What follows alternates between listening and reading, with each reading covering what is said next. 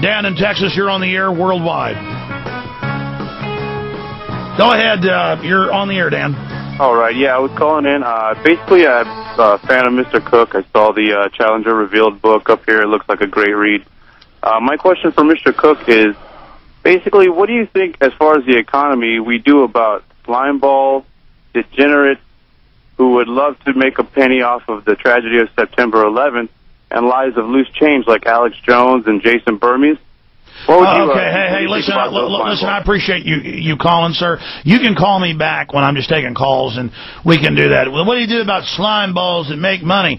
Obviously, I need to make money to be able to defend ourselves, sue people that slander us, pay my employees, and yeah, so I can live comfortably and take care of my family. I make films, I go out and shoot interviews like anybody else who has a political view, and then I make them free and advertise they're free on the web, and then I'm bad when I am at higher standards than anyone else. So people can go to your website. Yeah, absolutely. Please go to Infowars.com. In fact, listen, I appreciate your call. I'm going to say this to you, Dan. In fact, I didn't plug the videos today. I should have. I'm going to take time out right now. I didn't want to cut into Mr. Cook's time. Actually, we need more capital. People would think we just need to work from a ditch with a tin can and a string here. I don't plug my videos enough. Buy all the books and videos we have. Give us donations if you'd like. Support us. I want to get a bigger office, hire more people, do more stories, support more activist groups. The asinine statement. I mean, I bring on all these other activist groups and tell you to support them when I'm not getting any gain from it. This is about survival. Let me give you a tip, sir. I didn't do 9 hours of radio yesterday because I want dirty money. I'm trying to tell my wife we're not evacuating the country. I'm trying to face my possible imprisonment or death. I'm living in the real world. And then you say, what do you do about scumbags that profit from 9/11?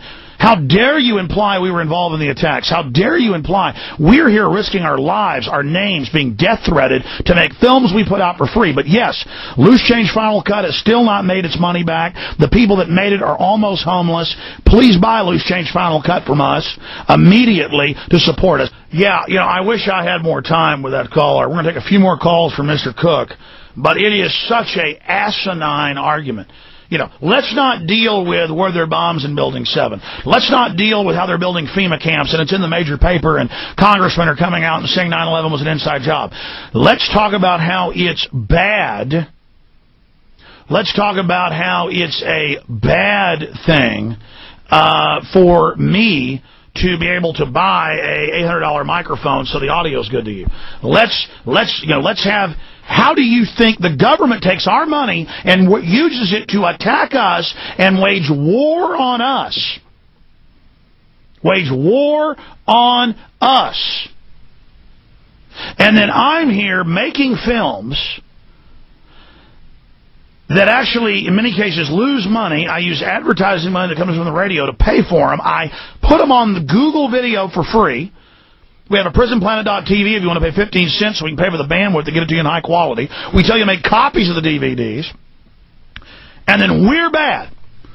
But the government can put out its 9/11 Commission report, pure lies, and sell it for $15.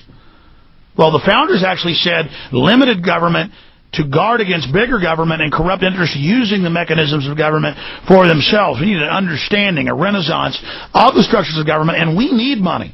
We need power. The globalists control the issuance. The private Federal Reserve owns the issuance of our currency. They own the money machines, and then they tell us on the news it's their favorite thing. Anybody criticizing the government, they just make money off of criticizing America. No, we're trying to save the country, and we need money. And then when I get those calls, I get mad because I'm like, my God, I've just done hours and hours of a show and haven't plugged my videos, which aren't just how we fund ourselves.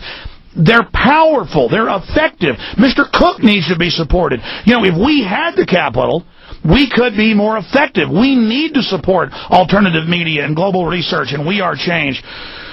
I don't say this for the theatrics and the effect. I mean, I get death threats. I've been physically attacked. I've had stuff happen to me you can't even believe.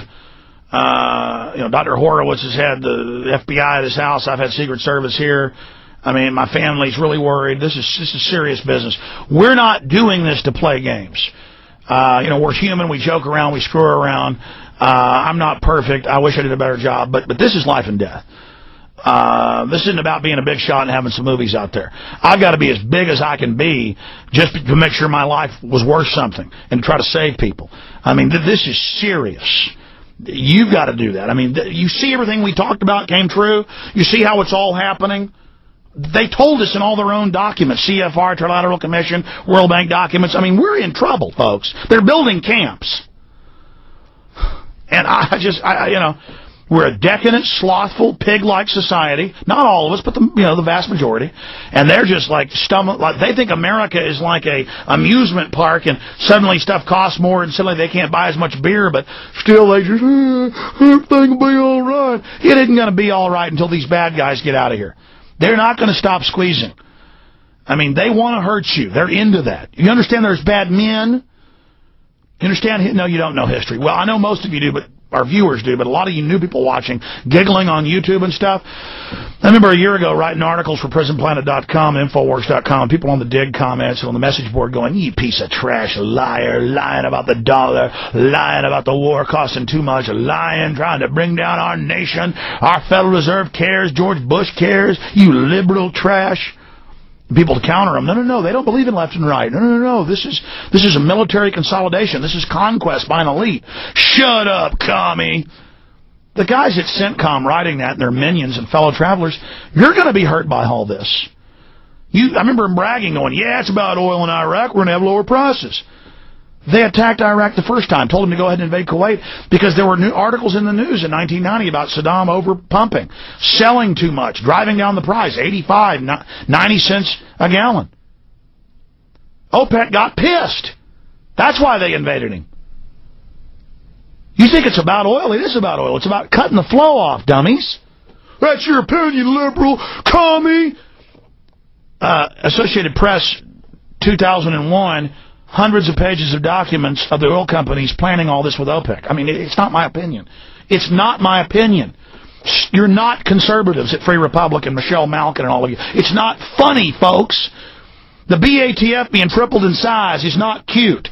Open borders is not cute. Saying there's no North American Union. Rush Limbaugh saying the CFR didn't exist for 15 years and now saying it does, but it's good. That isn't funny. I told you Rush Limbaugh would endorse Hillary Clinton 5 years ago. Not because he wants to screw up the nomination. Watch what happens with this election. Watch how you get taken. No, he did that because he's published by the CFR, his books. He did that because Roger Ailes is advising and at the highest levels running the Hillary campaign with Rupert Murdoch. And then it came out in the news after a study. But you're not going to figure that out till it's too late, are you? You're never going to figure any of it out. You don't want to. You want to lose. You want to lose your family. You want to lose your bank account. And you want to just keep kissing the ass of these scumbags. I'm out of time. God bless you all. Retransmission at Infowars.com. The same stream you're listening to, we are about to go right into the 15 minutes into the first hour. Amazing show. If you missed any of it, please get this out to everybody. I want to beat these people. I want to win. God bless you all. See you back live tomorrow, 11 a.m. to 3 p.m. Central Standard Time. I only did 4 hours and 15 minutes of radio today, not 9 hours. So this is an easy day for me. Bye-bye.